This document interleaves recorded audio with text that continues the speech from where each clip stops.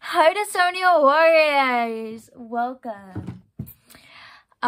So obviously, guys, I've been tired a lot. That's just part of me.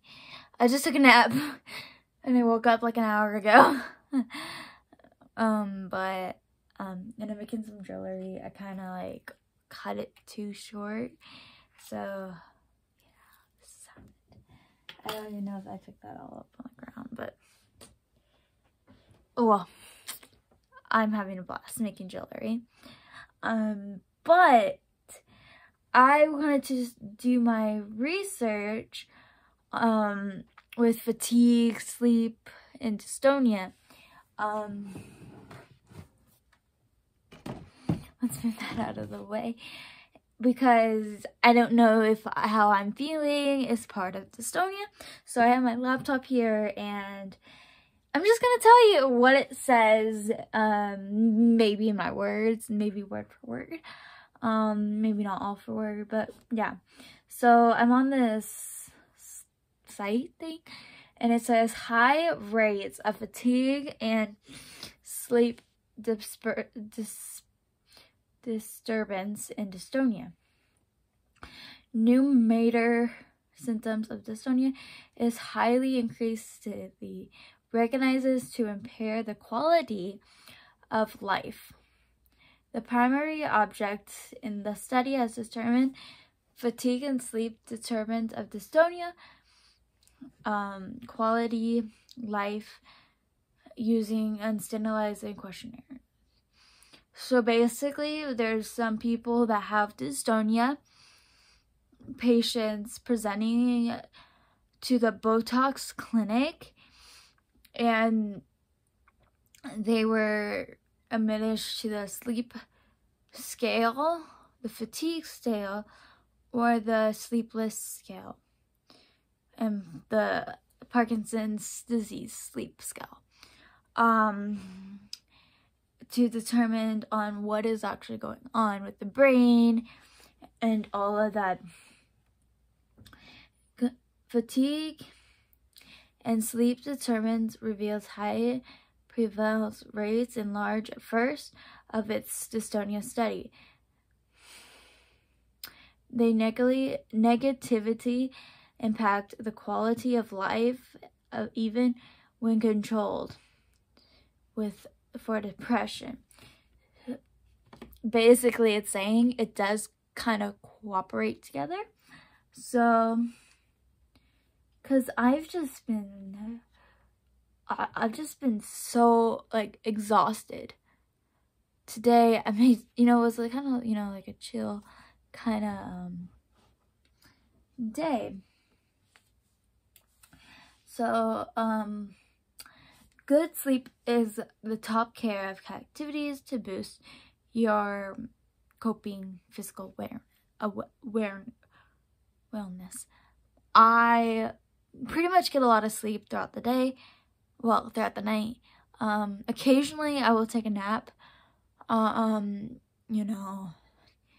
through the, like, at least 20-30 minute nap.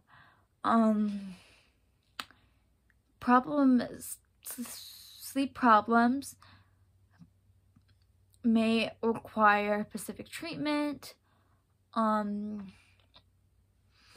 Consuming taboo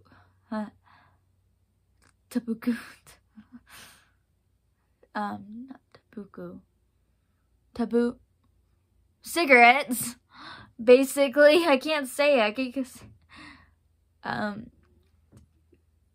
caffeine, certain medications can irritate sleep.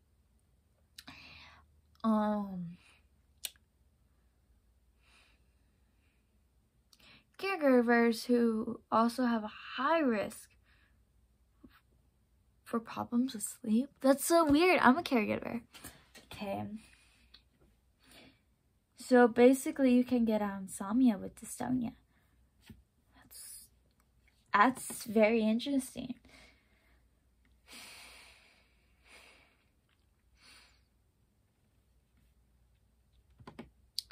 Because, like I said, I mean, obviously, maybe it could be like thyroid problems or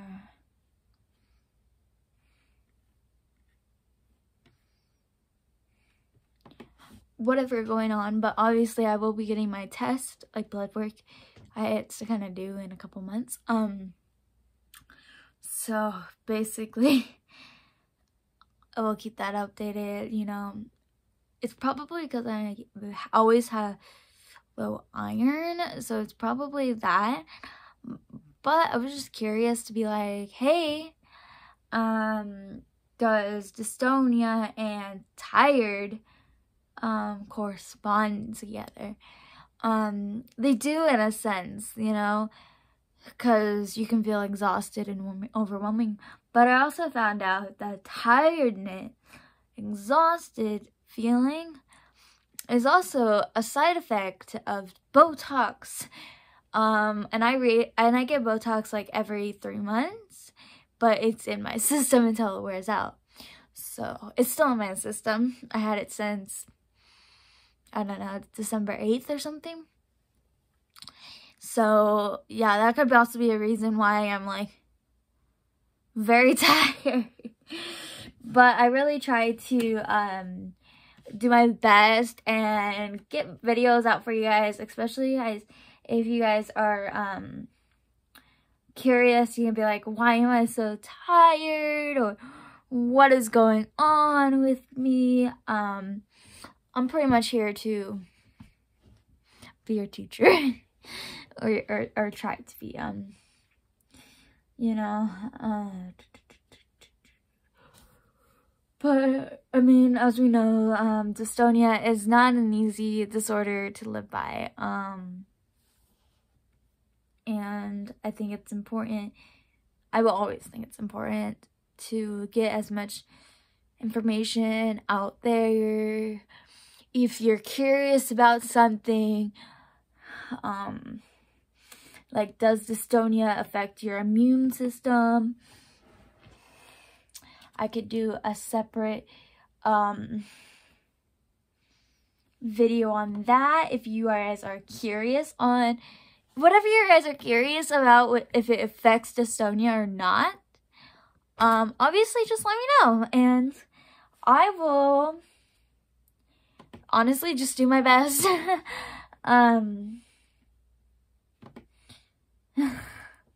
And I hope you guys have a fantastic Wednesday, January 26th, 2022. I will see you guys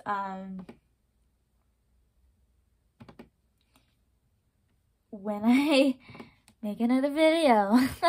Have a good one, guys.